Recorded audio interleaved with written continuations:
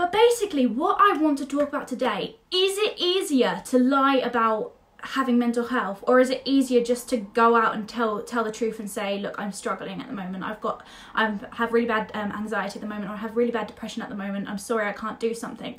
Because what happened when I used that as a coping mechanism, when I started lying about other things like my relatives being ill, or me being ill, or there being a family situation I had to go to, so I couldn't go out with friends but when really I had really bad anxiety and I just couldn't meet up with friends. What started to happen was I started to lose friends because they may have thought oh, she just doesn't want to hang out with us anymore, she's never free, or she's always ill. So they just begin to stop asking you to come out and do things and everything like that.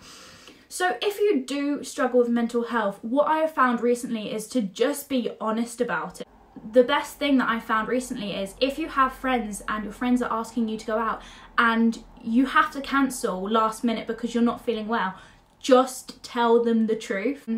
And if they're understanding, they're a good friend. And if they're not understanding, do you really need to be friends with someone who is not very nice towards your mental health or anything about you? Like, if someone's not nice towards you or what you're struggling with, do you really need to be friends with them or meet up with them in the first place? So that's what I have come to the conclusion.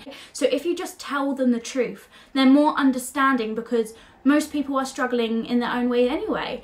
So yeah, just tell the truth, because it's so much easier. And also, if someone is constantly cancelling on you, cancelling on you, saying they're ill or making up excuses, don't give up on them, because they may be struggling with something. Just try and get them to open up, because that's all it takes, is for someone to open up to get better.